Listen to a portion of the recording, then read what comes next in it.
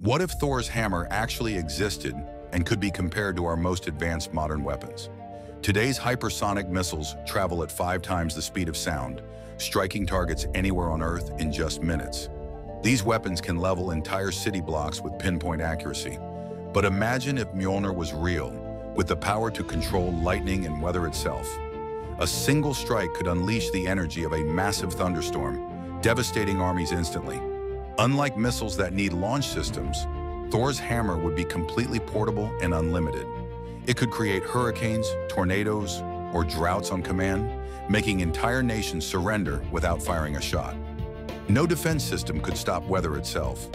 Countries would abandon their nuclear arsenals overnight, realizing they're useless against nature's fury. The shocking truth? This ancient mythological weapon would make our most advanced technology look primitive. While we're still trying to harness weather control, the Norse described it thousands of years ago. Some myths weren't just stories, they were blueprints for powers we're desperately trying to achieve.